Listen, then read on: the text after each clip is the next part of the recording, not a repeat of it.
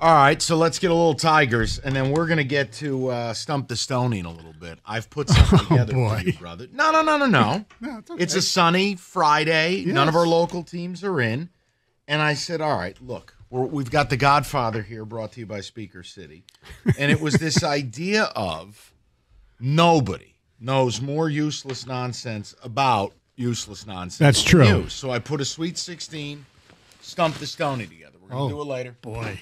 But you opened up with the Tigers. And Yeah. I want to run something by you. Mm-hmm. Okay. The best part of opening day was Jason Benetti.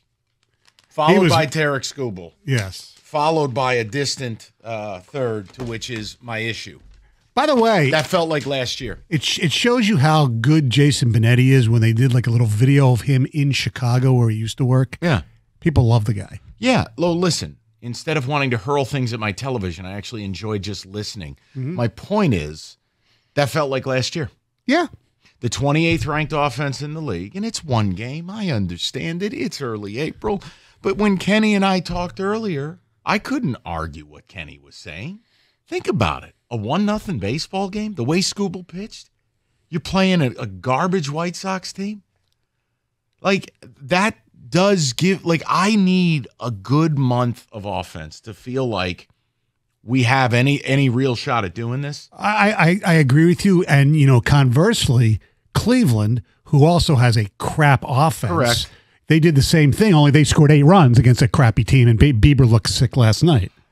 His velocity was still sitting at 92, 93. Beats the Right. Frank Tanana Yes. 87 or 88 Right. from last year. But Yeah. no, I would like to know from you or Tiger fans. I mean, isn't there a burden of proof on this team that it's not good enough to just, hey, we're going to compete, we're going to pitch?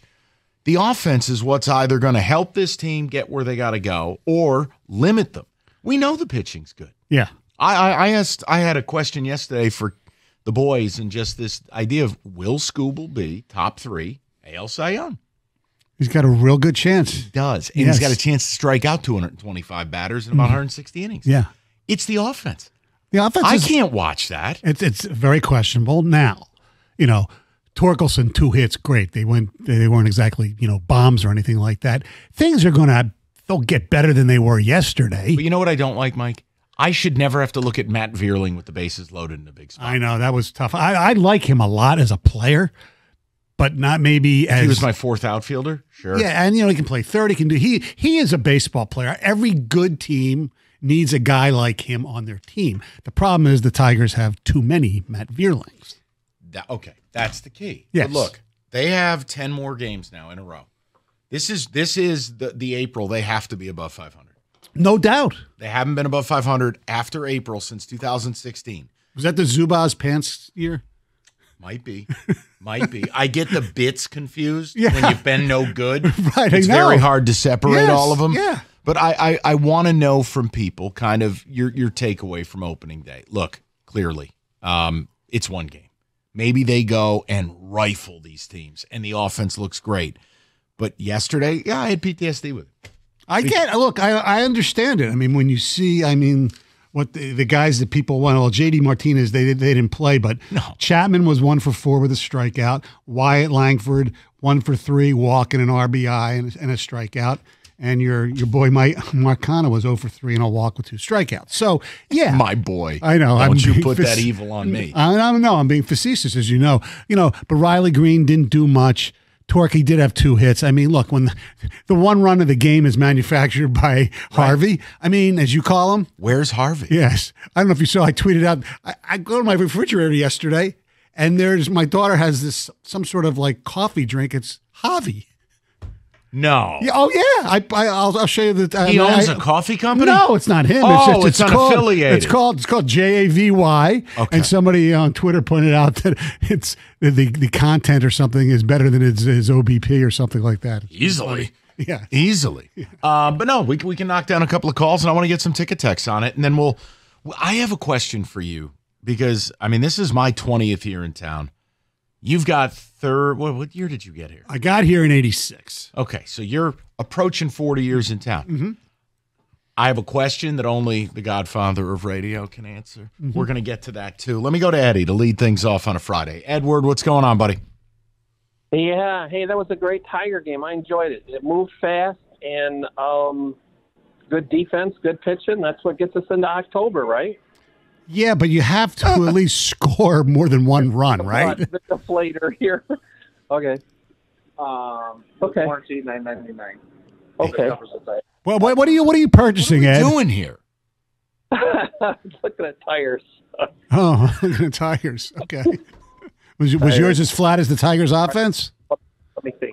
Oh, I enjoyed the game. I enjoyed it. All right, you already said that. I'm done. Not in the mood for it today. Not in the mood for it, Ed. Go get your tires filled. Kenny, ticket text. Today's not the day. That's all I'm telling you. Go ahead, Kenny. Benetti was fantastic. Absolutely a breath of fresh air. Yes. No bats, no chance to win the division, even if it's a bad division. See, that's okay. Is it wrong for in this town? It feels like it's wrong if you put the burden of proof on the team. People get very upset. I know. This has turned in the benefit of the doubt bistro. I'm with Kenny in this regard. Until or unless I am able to sit down and watch Tiger baseball and feel like I have a real lineup, I don't view any of it as real. I get that, but let me ask you, as a fan, okay, because we've had teams since I've been here, the Rob Deere teams would score like crazy amounts of runs and they couldn't get anybody out. What do you prefer? Offense. Okay. But what wins? In the playoffs? Pitching. Right. Or even to get to the playoffs. An offense though. can carry you in the regular season. The way it's mix and match and the way that you're not having, like it used to be you needed a legitimate rotation. Right. A couple of guys who go real deep in games. Now, No. it's pretty accepted that it's going to be 5 and fly or 6. Right. And you need that bullpen like they did yesterday. Was Right. pretty sick. And again, I trust their pitching. I trust Scott Harris's ability to cobble a pen together. Mike, offensively speaking, like whatever. I know. I got to see it. Because realistically, what did we complain about? Oh, well, what did I? I'm not putting this on you. My issue was, all right, all this money's coming off the books, and we got good young talent coming up. Let's support those guys. Let's bring in a couple veteran bats. We had people lining the phone lines to tell me why they weren't excited about the Tigers yesterday. And to a man, hated their offseason, wasn't excited about it, didn't pick up any bats, boring to watch. I get it. That's the customer base. Right. I know. And that's what you saw yesterday. Look, let's kid ourselves. The most important thing is winning games. They won a game, but it was, if I was working in the morning, it might have been a tough time for me not to take my nap during that game. Yeah. And again, you'll take an ugly win over a pretty loss, and I just want them to stack wins. But eventually, this is where we arrive at. You guys, no matter what sport you love in this town, you remember when it wasn't just who you played, it's how you played. Right. If we have designs on more in this town, the how you play matters. So it's going to be something I want to see that as April moves on, as the weather warms up, I got to see this offense help. Well, it's funny because you mentioned like down the road, want to see everything develop. I have this feeling that both the Tigers and the Red Wings, owned by the same company, so to speak, they should change the name of the team from the Red Wings and the Tigers. Just call them the Detroit Future, because they're both just sitting there building for what we hope is going to happen in 2 years. And in 2 years, players sometimes get older, and you find that you're not going to be as good as you thought you were 2 years. So when you want to strike, you got to strike. And look, no, the Tigers, even if they would have added Chapman or JD, they're not going to win the World Series.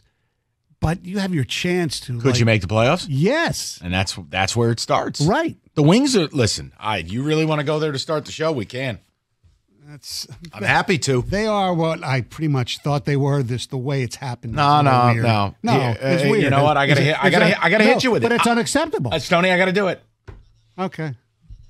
February 28th was a feel-good Friday. Yeah. Kenny had a 5th car flag, and I can't tell you what pole it was on. Mm-hmm. This team was 9 points up on Tampa. Oh, I know. In a month, they have careened off a cliff. Tampa's got like a 7-point lead. Now the Caps have a game in hand, and you're looking up at them.